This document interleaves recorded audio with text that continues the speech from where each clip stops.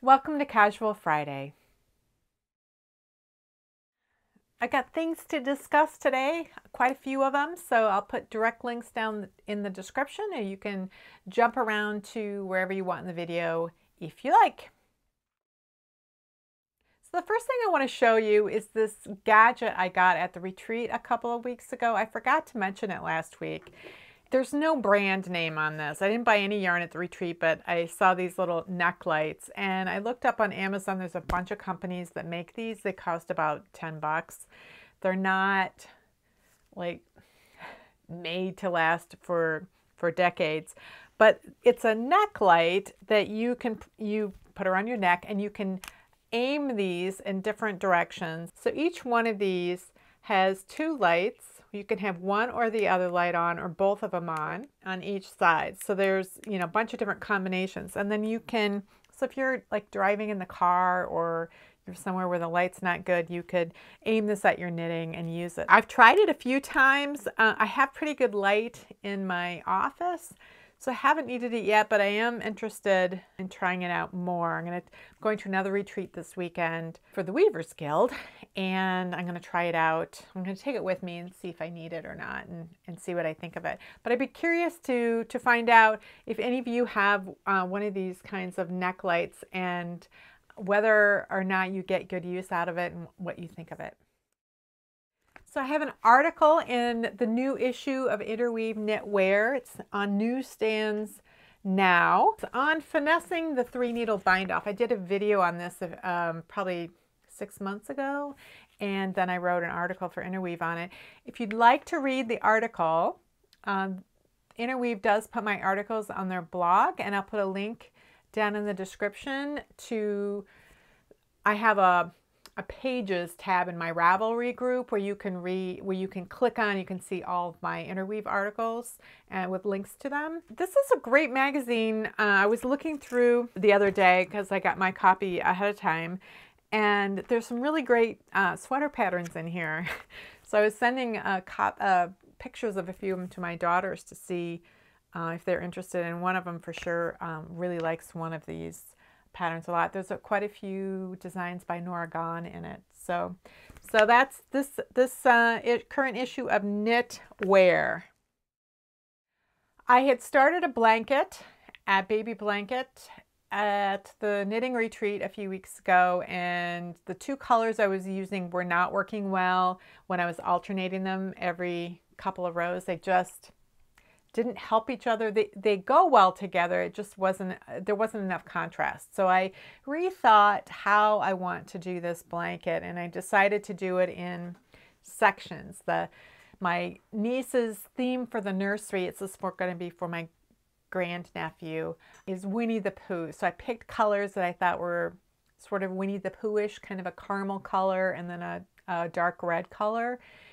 And instead of alternating them, I decided to do a couple of sections. So two shorter sections of the caramel, and then the middle half will be the red color. So it's sort of like the shirt that Winnie the Pooh wears, and kind of dividing it out that way. So to suggest Winnie the Pooh. The stitch pattern that I had been using and that I've used in the past few blankets have come from the book Sequence Knitting. So I've mentioned this book before that I'm using. It's called Sequence Knitting. It's a big book. It's heavy and it will lie flat when it's open. So this book is designed to last. And it's essentially a big stitch dictionary combined with concepts for how to use sequences. And conceptually, sequences are not difficult to understand once the different types of sequences are pointed out to you. But it's nice to be able to see sequences that somebody has already come up with, and then you can see how they look in the knitted fabric. Knits and purls have an effect on each other in fabric that you can't always predict exactly when you see it on paper. So that's what I like about this book, is I can look through and go, oh, you know what? I like that look. I like that look. I like that look. So I decided to use a different sequence than what I had been using. And it's a sequence of 6 stitches. It's basically knit 3, purl 1, knit 1, purl 1. But I'm using instead of using a multiple of 6 stitches, I'm using a multiple of 6 stitches plus 1, and I'm starting the row with a knit 2. So really it's knit 2, purl 1, knit 1, purl 1, knit 1, and then you start over with the knit 2. So you still get the knit 3 together in most of the sequences, but at the very beginning of the row you have a knit 2, and because you have 1 extra stitch, more than a multiple of 6, you'll end the row with knit 2. So it'll be perfectly symmetrical. These designs can be fairly subtle depending on how the light hits the fabric. We'll see if you can even see what's going on. So you can kind of see I have these columns of 3 stitches of garter, and then you have a column of 3 stitches of seed stitch.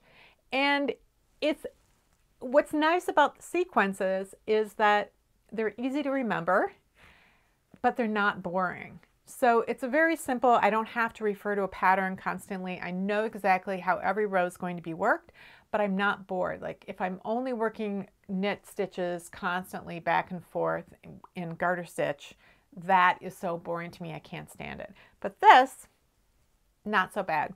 And especially since out of the 6 stitches, 4 of them are knits. So you're not purling that often if that's something that you don't enjoy doing. So anyway, that's what I've decided to do with the blanket, and I'll keep you updated as things progress. So the second project update I have is the sweater I've been working on for my daughter. I have the fronts and the backs complete, and I've put the neckband on. So it took me at least 3, it may have been 4, but for 3 for sure tries to get the neck right. And that's because of the number of stitches that were required to be picked up, combined with the fact that I wanted to line up the neck in front with the center of the stitch pattern. So I wanted those ribs that were coming up the front of the sweater to continue up into the neck, at least for the very center of the neck. I didn't want it to be offset. And when I picked up, usually what I do is I pick up however many stitches I think is the right number in terms of, on a horizontal, I pick up 1 stitch for every existing stitch. And then on a vertical, like I had in the front of the neck and a little bit in the back, I will pick up based on the row to stitch gauge ratios. So in this case, I have quite a lot of rows per inch, and so I was picking up 1 stitch for every 2 rows. Well, I ended up with 116 stitches on the needle, and I needed 88. Now this is something I do pretty frequently because then I know that I'm not going to have gaps between where I'm picking up stitches, and I can decrease the extras out in that first round. But I needed to decrease out the correct number while also making sure that I was lining up the pattern correctly in the front. I needed to make sure that I knew what stitch to start with, a knit or a purl, and then I needed to know how many to decrease and then end up at the right spot in the front center, and then continue and do the same thing for the back. So my first problem was just trying to mentally calculate, oh, I need to reduce 1 stitch out of every 3, except for in the front where I'm going to line things up. And I did that, and things weren't working out. So then I did a spreadsheet where I used the grid. You could do this in graph paper. I used the grid, so I knew how many stitches I had picked up on the horizontal, how many I'd picked up along each side, where the seam lines were at the shoulders.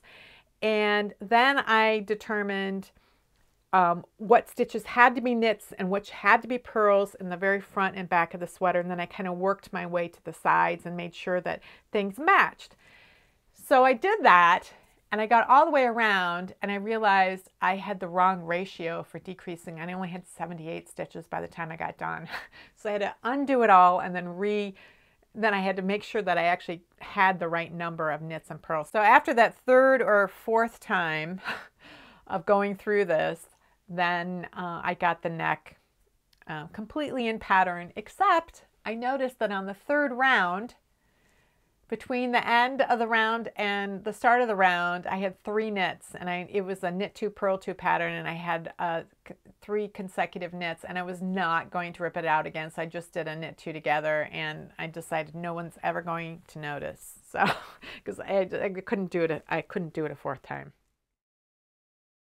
I still don't have an exact date when this is going to go live, but I'll keep you posted. It should be sometime in the next couple of weeks. And since this isn't really a knit along that's going to have an end date, it's not really crucial that I have an exact starting date yet, at least not in my mind. But I do want to tell you a little bit more about it. So you're going to have a choice of 3 yarn weights. You can use worsted weight, Aran weight, or bulky weight. You will have a choice of knitting a scarf, so a long flat scarf, however long you want it, or an infinity scarf, so a scarf that will be attached. And again, you will have a choice how long you want to make that. And the third option will be a cowl, which would be something that will be like maybe 24 inches, but quite a bit wider, so something that you could pull over your head and would just be right up against your face when you're wearing it outside. The needles that you're going to need are going to be significantly larger than what you would normally use when knitting with that yarn weight. So if you were normally going to use a size 7 or 8 needle with worsted weight yarn, you're going to instead use a size 10. So you're going to go up several needle sizes in order to work the main stitch pattern.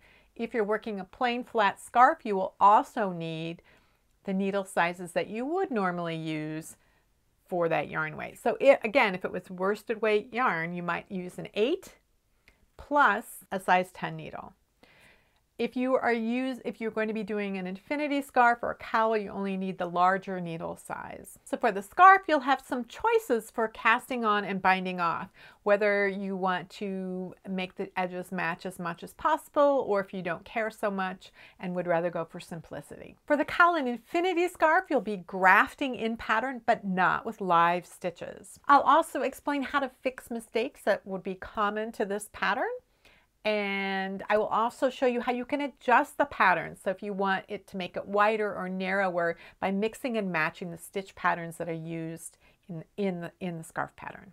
So in the next couple of weeks, for sure, we'll be going live, and I'll update you each week as we go. I just want to make sure all the videos are in place before we get started. So when I first posed the question to you guys about what you would like to see in a knit along, like last month, this is one of the comments I got. I'm going to read it to you so I get it right. There's a free pattern here on Ravelry, embossed turtle cloth by S. Marie K. I've knit it several times trying to find out which stitches create the magic of a 3D creature emerging from a flat background. The background doesn't bulge or squish around the turtle. If you would offer a set of videos that teach the techniques for how to create your own such magical being or whatever, it would be great for me at least. A knit along of an object you designed in this mode would be a nice venue for practicing these techniques. By the way, I looked everywhere I knew to learn this and I couldn't find anything. There is a pattern on Ravelry for making a little swarm of the turtles crawling onto a blanket. Still the same turtle though. Thanks. So at first I couldn't quite picture what she was talking about with this creature emerging from the background of the knitted fabric. And by the time I saw her comment or suggestion, there had been several replies from other Ravelers already. One of them included a link to the pattern that she was talking about. And my first reaction when I saw that was, oh, it's probably related to closed cables and embossed leaf patterns. It probably uses the techniques that those use to create something that's raised above the surface of the knitted fabric. So I went and I took an actual look at the instructions, and what I saw was that they were written out. And so then I knew it was going to be a little bit more of a challenge to figure out whether my assumption was true or not. And the clue I was looking for was, did some of the rows have more stitches in them than others, indicating that there had been increases without compensating decreases, and were there decreases without compensating increases in other locations. And unfortunately, the way the pattern was written out, there were no stitch counts at the end of any of the rows. So I had to actually look row by row and see if I could find where there were increases and count them up and compare them to the decreases. And what I found was, yes, there were some rows that had more increases than decreases, and other rows that had more decreases than increases. Now I'll get to what all of this means in a little bit, But what I also saw in this pattern was that this is not the original source for this turtle. The original source, as was mentioned in this embossed turtle cloth pattern, was Barbara Walker's Charted Knitting Designs, a third treasury of knitting patterns. Now, this was not a treasury that I owned. It's one I had heard of, but it's not one that I owned. I have the first two treasuries. Those are the two that you often hear people recommending. She has, I think, 4 treasuries plus a book on mosaic knitting, and then she's got other books that she's written as well. But I had the first 2 treasuries, and those are all written out. The assumption is that you are knitting flat, and they're written instructions. But this is a book of charted designs. So as I mentioned, I knew years ago that she had 4 treasuries, and I had this vague memory that one of them was charted designs, but I'd never looked into them at all. When I saw that, I thought, well, first of all, I'd like to see the chart, because the chart would inform me more about how this particular turtle worked for sure. And because otherwise I wouldn't know without knitting it and going through all those written instructions and actually knitting it up or recharting it based on the written instructions. And I really didn't want to do that either. So I ordered the book. And one of the reasons I ordered the book is because I wondered how this particular book could still be relevant today. It was written in the 1970s. And what I know now about charting patterns is a lot more than I knew when I came back to knitting in 2005 and was first buying stitch dictionaries and reference books and things like that. 2005 is when I first used charted knitting patterns that weren't for color work. I may have in the past used them for lace, but I didn't do much lace, so I really am not sure. It was that year that I signed up for Janet Szabo's Follow the Leader Erin Knit Along, and she had created a set of cables that were going to work together for this sweater pattern, and then we were going to decide, are we doing a cardigan, pullover, how kind of neckline we wanted and all that. But she had picked out all the cable patterns and had charted them out and included written instructions as well.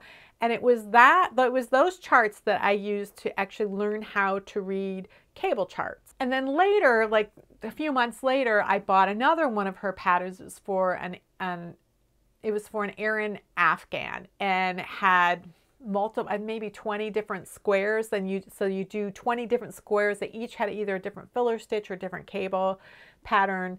And so then I really got exposed to a lot of different symbols for cable patterns, and I really understood how to read a cable pattern and make a pretty good educated guess about how that cable would be worked without having to look at the key.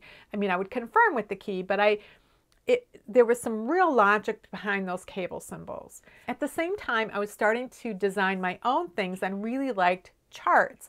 The problem was using downloadable knitting fonts only got you so far.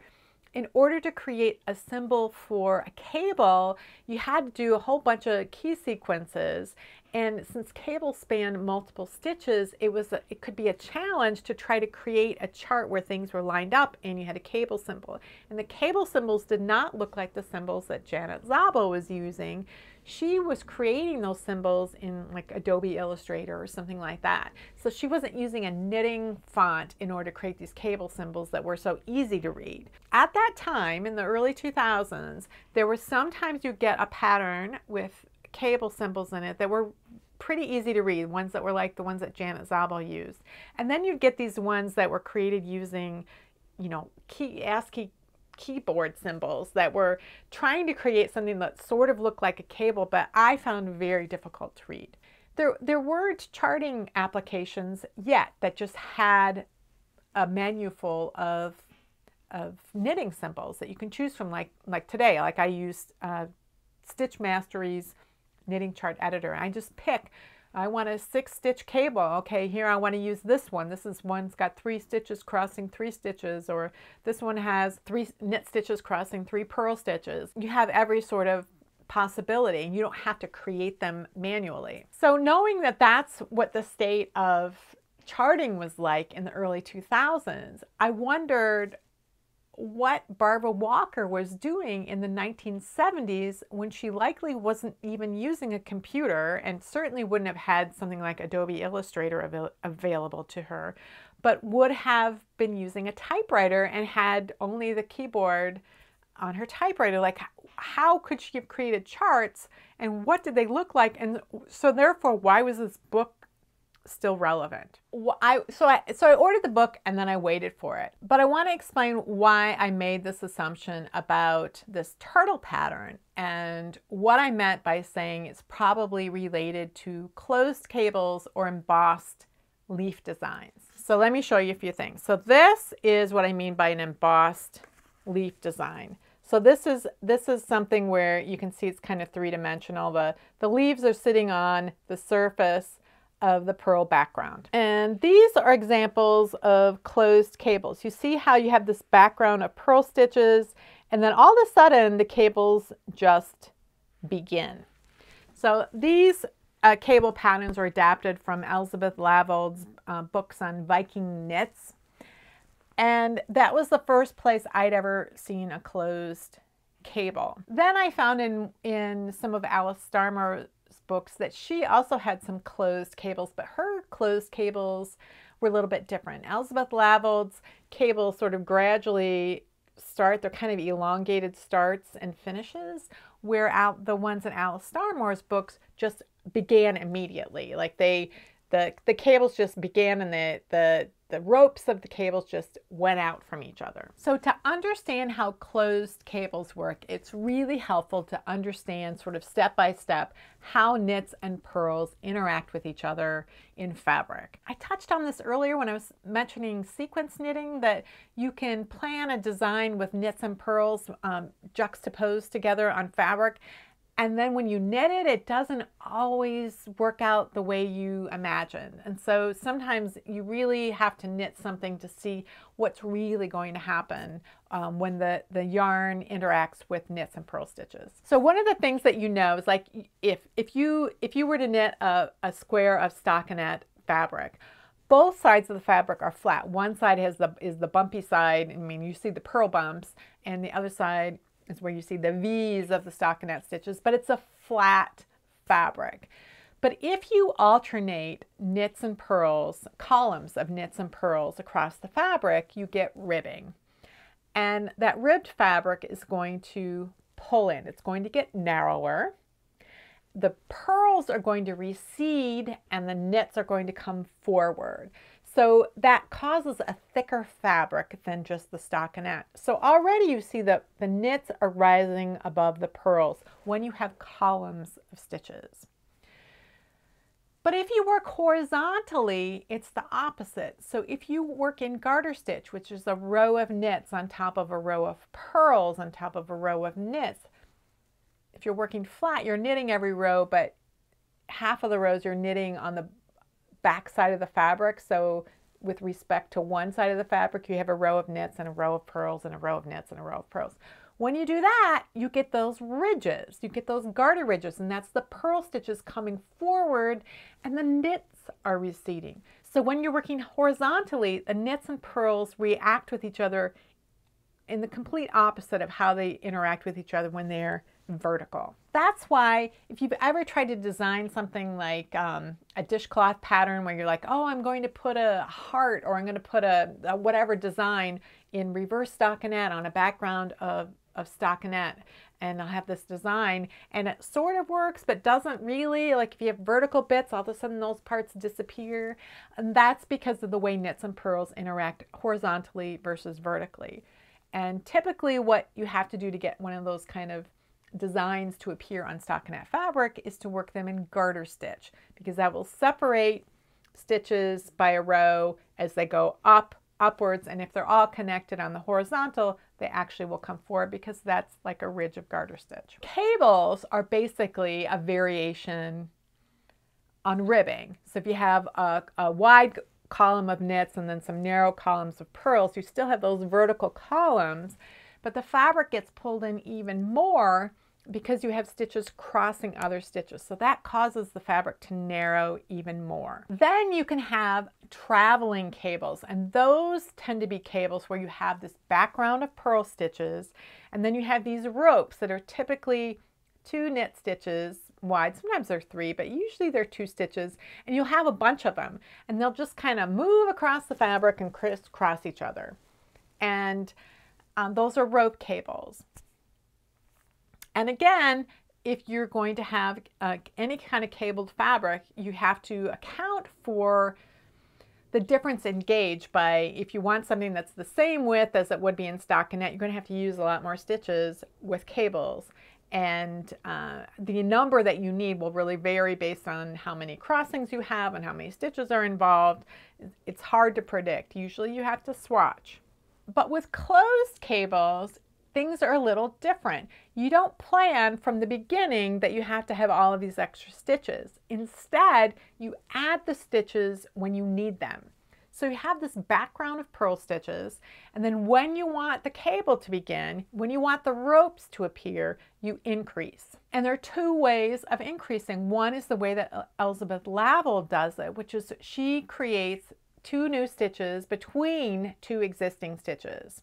She'll do that, and then on the next right side row, so a couple of rows later, she'll increase 2 more stitches, and then she'll have the 4 stitches she needs for her ropes, and then they can start moving away from each other. So she takes a few rows in order to build herself up to enough stitches to have 2 ropes. And then she does something similar when she's ending them.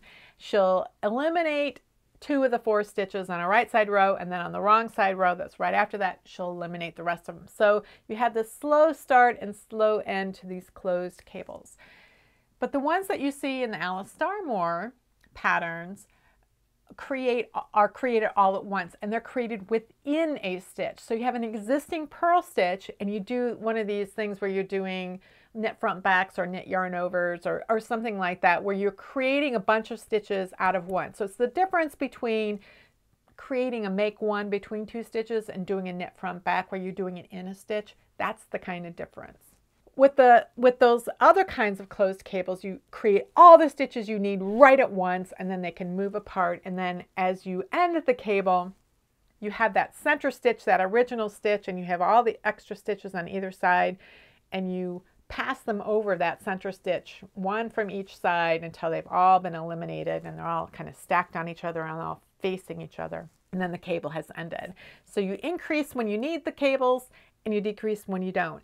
And because they're knit stitches, they're rising above the surface of the reverse stockinette fabric. Now, these 2 different processes, they're related. They're essentially the same. You're increasing the number of stitches that you need in order to create the ropes.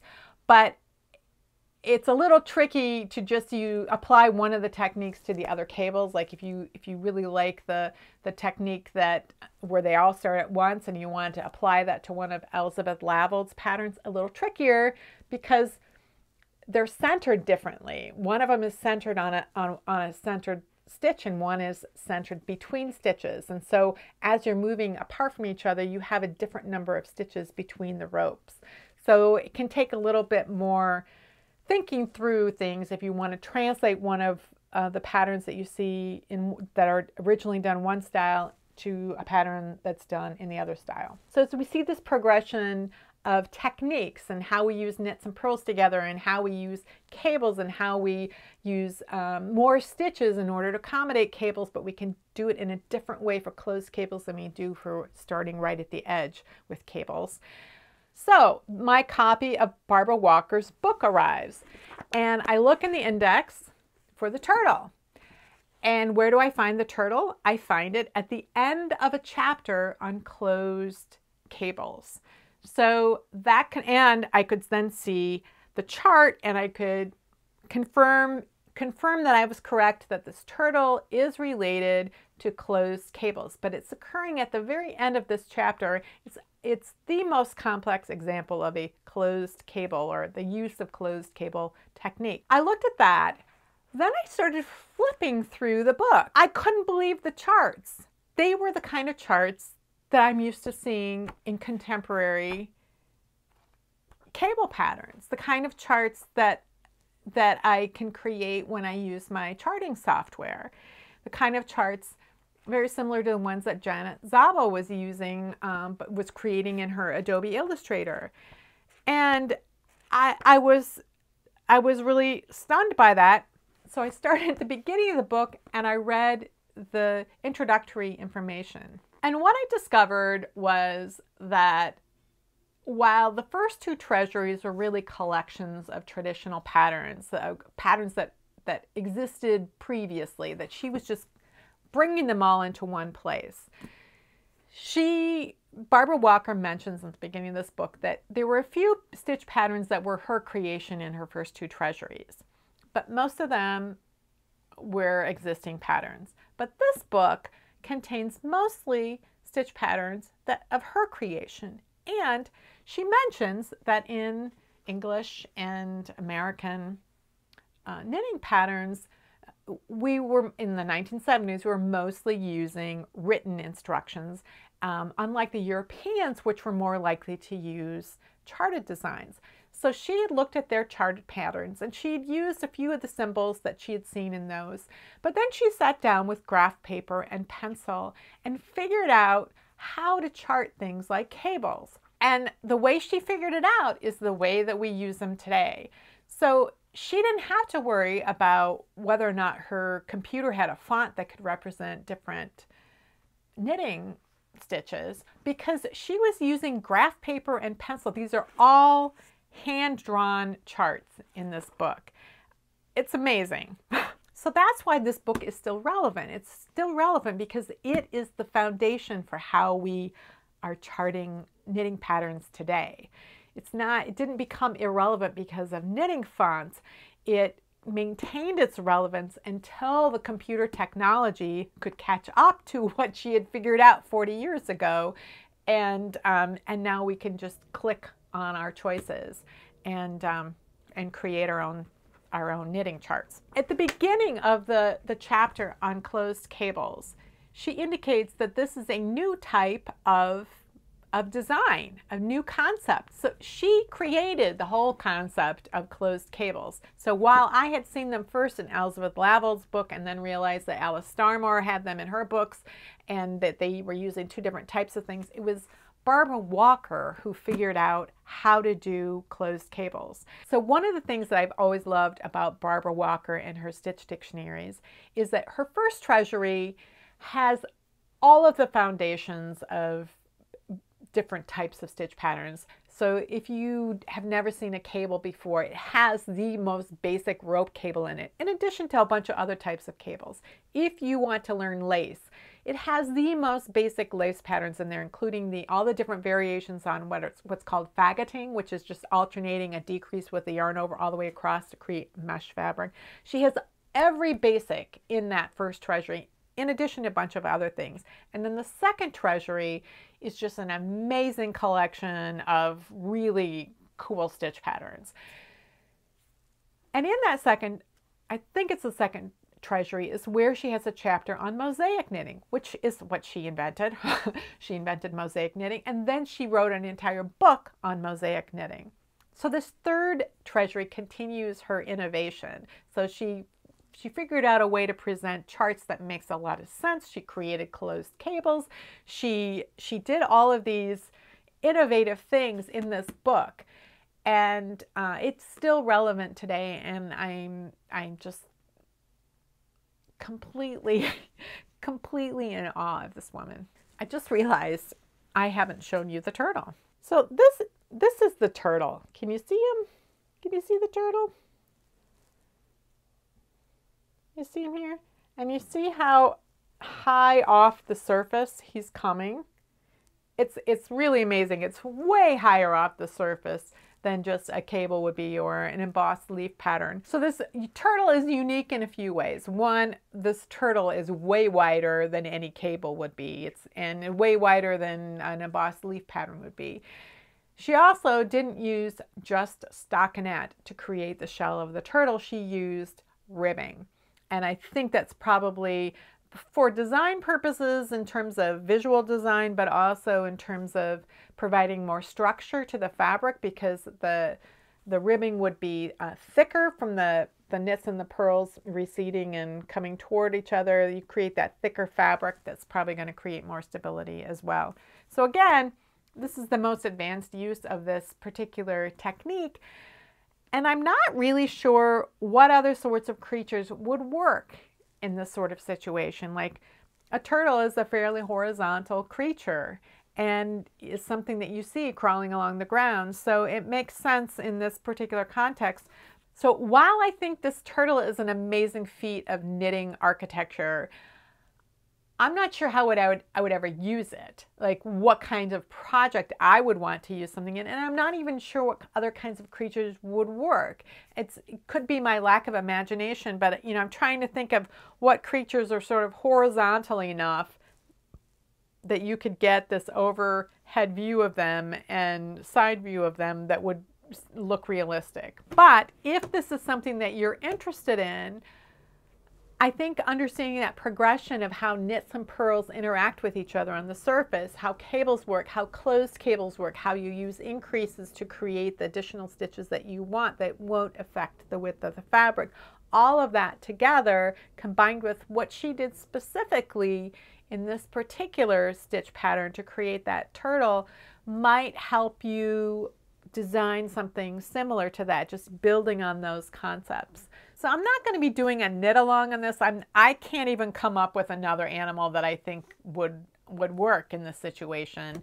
And I'm not particularly motivated to spend a lot of time doing it, but I think it's really an interesting learning opportunity if it's something that you might be interested in. And once you understand that sort of progression of how knits and purls work together on the surface of the fabric, how closed cables work, and then seeing what Barbara Walker did to create this turtle, once you understand that sort of progression and what causes the fabric to be able to work in a three-dimensional way, then that's the first step toward designing your own creatures. And I would be really interested to see if any of you come up with something unique based on what Barbara Walker established here in her third treasury. So that's it for this week.